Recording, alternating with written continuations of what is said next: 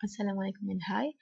In this video, we're going to solve some problems related to Compton scattering.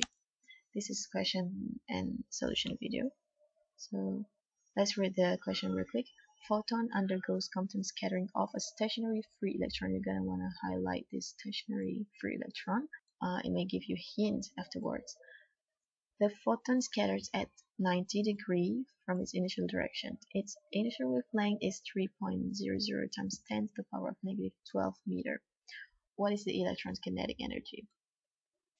It wants us to find the kinetic energy, but without some of the information you can't directly find the kinetic energy. So this is the basically the Compton scattering process. It has the incident photon with lambda I, and this is the theta here from this question. You have to bear in mind that this is the theta here. Okay, this is basically the main formula of the Compton scattering.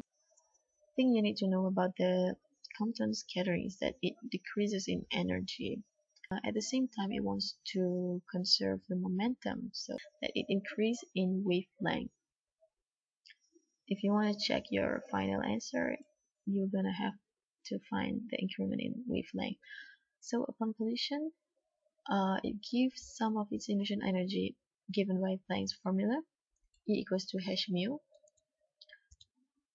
When it comes to Compton scattering, the energy of the photon is hc equals to 1240 electron volt dot nanometer. This is just the constant.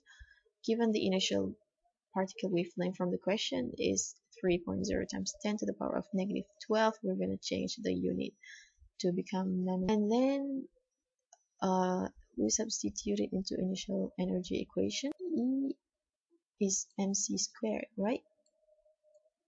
Remember, E is mc squared, right? So we directly write E here. Okay, here's the formula. Mc squared is equals to energy. The reason why you need to calculate this initial energy is so that you can calculate the final energy after this.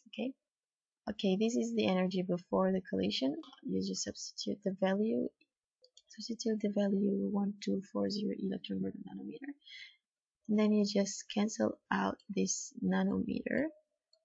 You are left with 4.13 times 10 to the power of 5 electron volts only, because you just cancel out the nanometer unit. And then by getting the initial energy, you can calculate the Compton shift. This is the formula of Compton scattering. You're going to enter this Compton scattering. Okay, so delta lambda equals to h over mc. 1 minus by cos 90. Cos 90 is 0, so you're left with 1. Substitute the value, then you get this mc squared equals to 511 times 10 to the power of 3 electron volt. Or you may find this number more frequently, 0.511 mega electron volt. This is just the constant, right? You have this Compton scattering wavelength, 2.43 picometer. This is the Compton scattering, right? Actually, if you don't calculate this, it's always 2.43 picometer. Taking the initial wavelength 3 picometer plus 2.43 picometer, you're gonna get 5.43 picometer. New photon energy is becoming E. You're gonna have to put the prime here because the prime is after the collision. Okay, this is the after collision photon. The value you got here, you come up with the answer 2.28 times 10 to the power of 5 electron volt. Okay, back to the question. It wants us to find the kinetic energy. According to kinetic energy conservation principle, delta E equals to change in energy equals to energy before and energy after collision.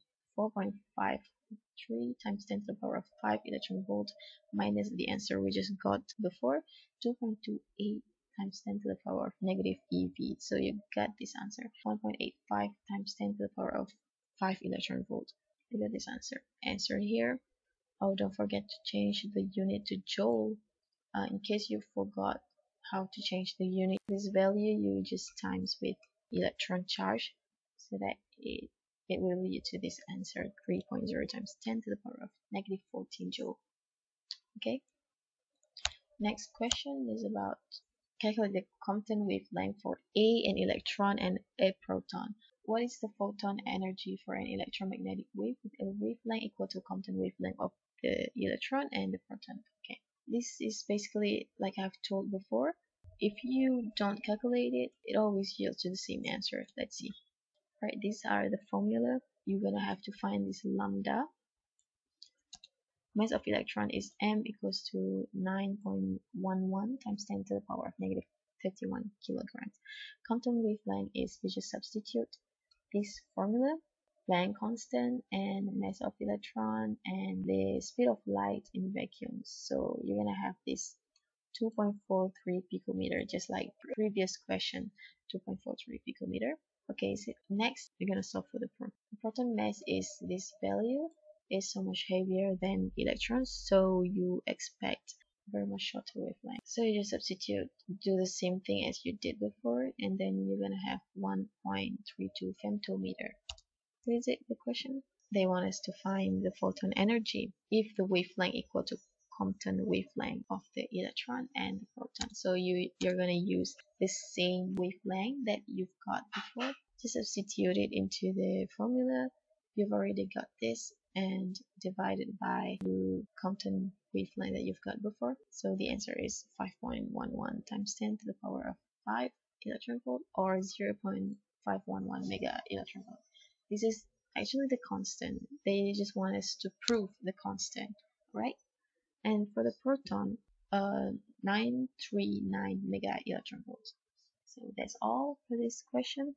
These two questions are the most basic question about the Compton scattering. You have just to remember the Planck constant. You just have to remember lots of constant here. And don't forget the speed of light in vacuum constant too. Alright, see you in the next videos.